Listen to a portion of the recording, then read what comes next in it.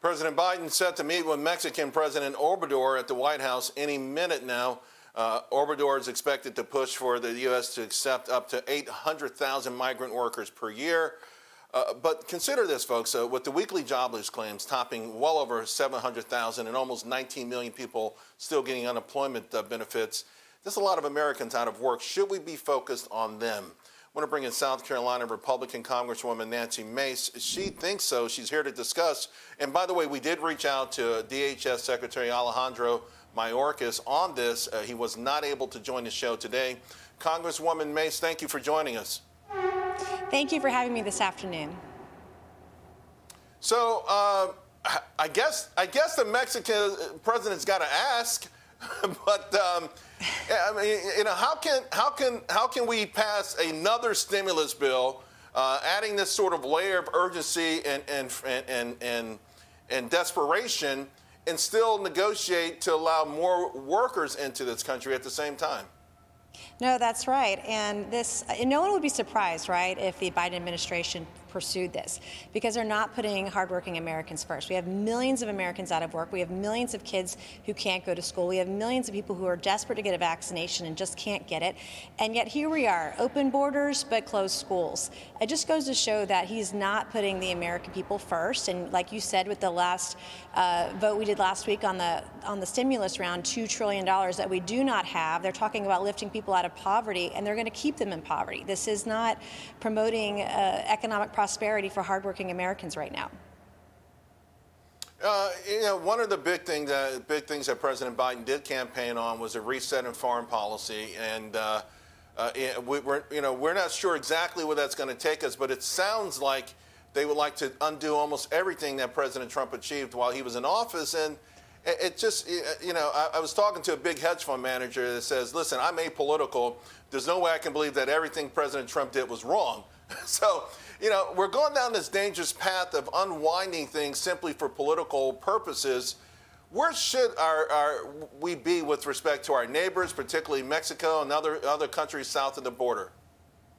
Well, you're exactly right. The Biden administration is trying to literally undo everything good, especially that the Trump administration did. Under his administration, we had record unemployment, not only for women, but Black and brown African Americans, Hispanic Americans, hardworking Americans. And everyone wants, I think, to have free trade with our neighbors. We want to support and be allies to our neighboring countries here and abroad.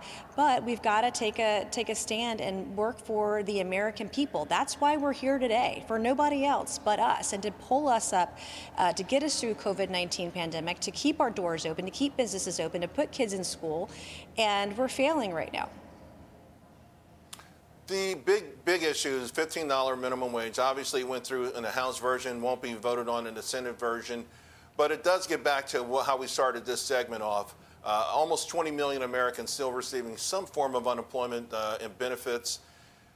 What do we do for this portion of the society that's still lagging behind? Because the rest of the country has taken off. I mean, we've seen this late last year, and the momentum is certainly there. But there's a large portion that's missing out. How do we help them? Right. Well, I think most businesses know that over time, the minimum wage does need to increase over time.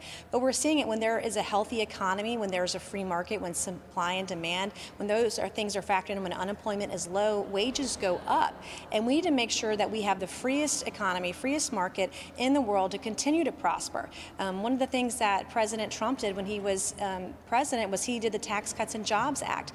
That lifted millions of Americans out of poverty. Wages were very high and unemployment was very low. We can't incentivize unemployment, adding additional monies to the federal unemployment going from 300 to 400. There are loopholes where people who work part-time can get full unemployment benefits. These things hurt small businesses, and we need to keep our states open. We don't need to reward blue state bad actors that shut everything down. Florida, South Carolina, and other states have proven that you can put safety precautions, health precautions in place and have a fairly low unemployment. South Carolina as a whole, we're just over 4% right now, and we are in a much safer place, and people are back to work for the most part.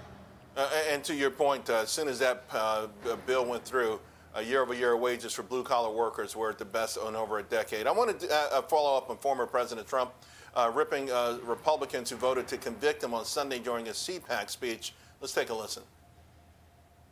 Top establishment Republicans in Washington should be spending their energy in opposing Biden, Pelosi, Schumer, and the Democrats. The Democrats don't have grandstanders like Mitt Romney, Little Ben Sass, Richard Burr, Bill Cassidy, Susan Collins, Lisa Murkowski, Pat Toomey.